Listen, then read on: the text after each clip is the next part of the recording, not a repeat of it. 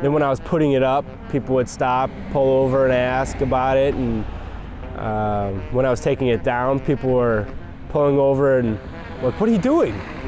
Like, we really like that piece. So that felt good, but you know, it's got to come down. And I understood that, you know, so I wasn't upset about it, but people seemed to like it. So I had a lot more positive things than bad.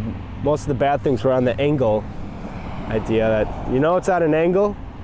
Yeah, I do know it's at an angle. So. A lot of people see Seabird being on this road, and one of the paddles had flipped upside down and was jammed sort of in place, or out of place, and a few people were complaining about it. So that sort of surprised me that people would call the city and complain about the paddle not moving around, and so I had to come out and fix that, which I learned a lot about that. I had another idea to put in concrete pads like that, like the one that we use for Seabird,